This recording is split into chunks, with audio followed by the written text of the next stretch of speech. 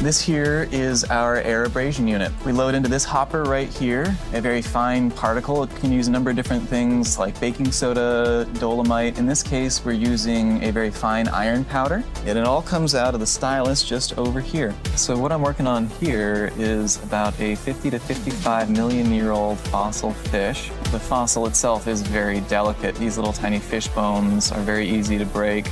The area I'm working in right now is somewhere in the skull of this little fish. I might be able to finish this up in about 10 to 20 hours, I expect. If I take the plate out of the air abrasion unit, I can show you the opposite side with what the finished product should look like. I have on here a number of fish. This is actually referred to as mortality plates, some of them in better condition than others. And I had the opportunity to split this rock at the quarry in Kemmerer, Wyoming just this past June.